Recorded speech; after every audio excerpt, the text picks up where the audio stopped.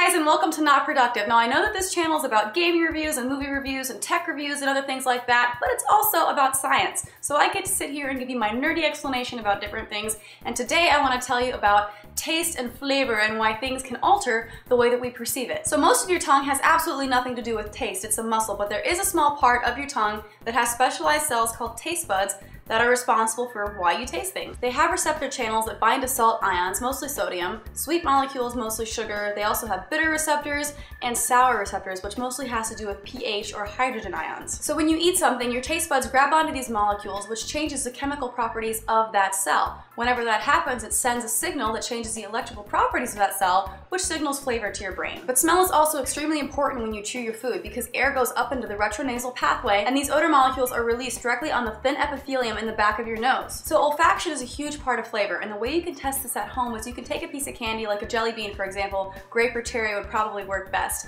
and hold your nose and chew it up for a little while, and the pressure receptors will tell you that it's like this gooey feeling. Then your tongue will pick up on the sugar that's in the candy and will tell your brain that there's something sweet. So you'll know that it's gooey and you'll know that it's sweet, but you really won't know what the flavor is until you let the air out. Now it'll work best if you breathe out instead of breathing in when you try this. So chew up the food, hold your nose, breathe out, and then all of a sudden you'll taste this grape and cherry like it came out of nowhere. Now there are also a lot of other things that influence the way that you taste, one of which is what your mom ate while she was pregnant. Now there was a research study that had pregnant women drink a bunch of carrot juice while they were pregnant and while breastfeeding. Because you know, no one could resist some carrot flavored breast milk. It's good shit. So the kids whose mothers were given the carrot juice, regardless of the stage when they were given it, were less grossed out whenever they had carrot flavored cereal 1 month later. Has this ever happened to any of you guys? I know that my mom drank a ton of coffee when she was pregnant and breastfeeding, and I am addicted to it, but maybe that's just because I never sleep and need more caffeine to keep editing these videos.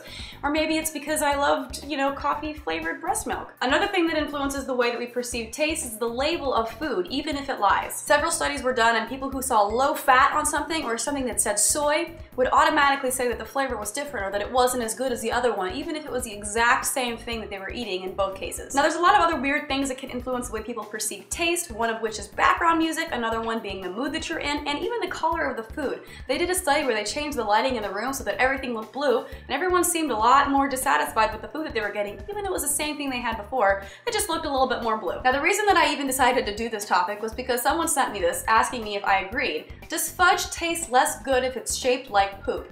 I don't even know why they had to say less good. They could have just said, does it taste worse? But I guess I decided to make the sentence longer. Personally, I would have no moral objection to eating fudge shaped like poop, but maybe that's just me and maybe I just really like poop. I don't know. But there were a set of experiments tested on a group of volunteers by offering them glasses of apple juice, some of which contained a juicy cockroach. Now, I'm terrified of roaches, so I would never actually do this, but the people who did, knowing that the roaches were sterilized, said that the flavor of the juice was different. It just tasted off. It wasn't as good, even though it was exactly the same as what they had before. Just with a tiny little baby roach inside. But that wasn't good enough for these scientists. They decided to push their 6th grade sense of humor a little bit further and decided to take fudge and then take half of the fudge that was nice and perfectly cut into little pretty squares and roll them up and make them look like little piles of turds. As you might have guessed, the subjects much preferred to try the regular fudge over the stuff they imagined sliding out of a dog's asshole. But even those who did try the poop fudge rated it as tasting less than the other completely identical pieces of fudge. And even though all this seems kind of ridiculous, it kind of gives you valuable insight, and you can question the whole mechanism by which we decide what to eat and in what amounts. Now I think all this is really interesting. I personally would not mind eating turd-shaped fudge. I think it sounds delicious. I don't think I would do the roach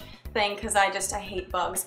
But poop-shaped fudge, I'm totally cool with that. But I'm not sure if I completely agree with all this because I think fast food chains and a lot of things like that are really disgusting. They look disgusting, they smell disgusting, and people still go in droves every day to get a bunch of that McDonald's chicken nuggets, even though God knows how much shit goes into that. People still eat it, they don't care, so I'm not sure exactly how correct these studies are, but let me know what you guys think in the comments section below. Kind of interesting, give it a thumbs up. Make sure to subscribe to Not Productive, and make sure to check out my channel if you want to see more of me. I do a lot of videos on atheism and religion and politics, and I'm sarcastic, and I talk about fun things like masturbation, so make sure to check it out. Thanks for watching, and I'll see you guys next time. Bye!